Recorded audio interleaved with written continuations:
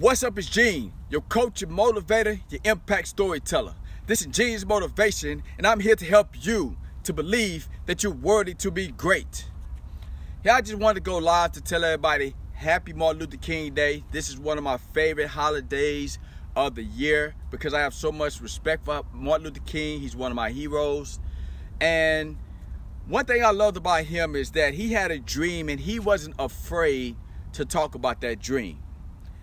And that I have a dream speech. That's actually not the name of the speech itself. I forgot the name of it. But we call it the I have a dream speech. That's one of the speeches that I've practiced many times over the years to work on my cadence, to work on my flow as a speaker. And one thing I learned practicing that speech over and over again is how Martin Luther King took the time to brilliantly craft that message. And the only reason he was able to do that is because he did not just have a dream, he was committed to that dream becoming a reality. And any of us, whatever our dream is, we must be committed to that dream. That's the only way we'll realize that dream. And when you commit yourself to a dream, you will do things that will have people confused. They won't understand you. Like Martin Luther King, he took beatings. He went to jail. He even lost his life because he was committed to his dream. I remember when I was working at the corporate job, man, and I was, getting up every morning, working on my dream, practicing, writing, you name it. And one day I was, and I used to do this. I don't do this all the time. I guess it's just the hood in me.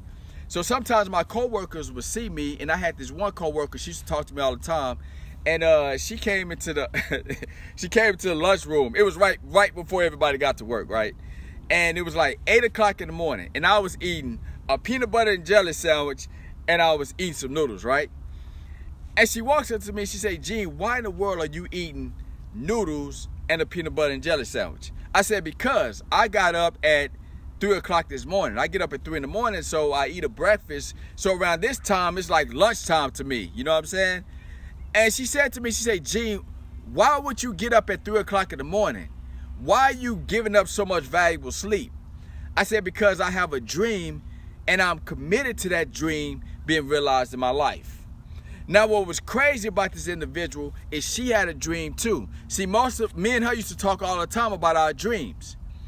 But her dream was to start like a dating website. She wanted to start a website so she could try to, get people dating and all these different things, right?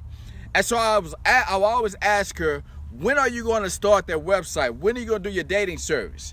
She said, "I would love to start it, but I don't want to give up my weekends." See, working at this corporation allowed me to have my weekends off. And on the weekends, I like to catch up on my sleep, and I love to watch TV.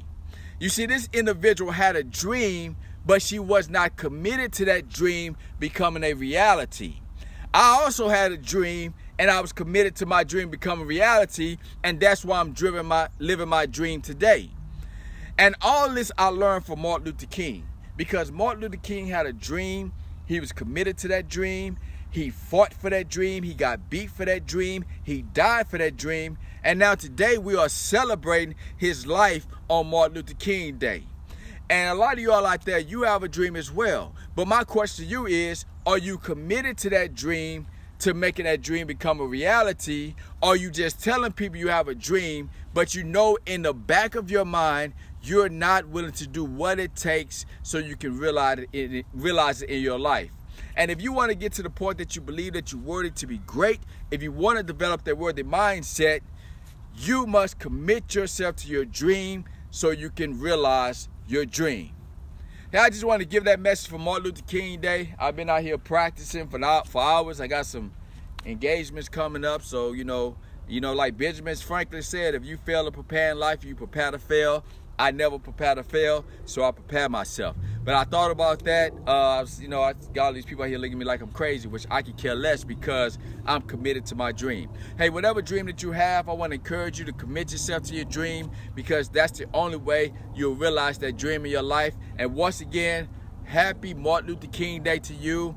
I respect Martin Luther King. He's one of my heroes, and I am so glad that he did that speech, I Have a Dream, because by him doing that speech, and I'm able to get that speech and practice that speech, it helped me to realize that everything that he dreamed of only became a reality because he was committed to his dream becoming a reality for people like me and others around the country can have the freedoms to vote, the freedoms to be seen as equal in this country, and I am so grateful for that. Hey, have a great Martin Luther King Day, and I will be talking to you guys soon. Peace.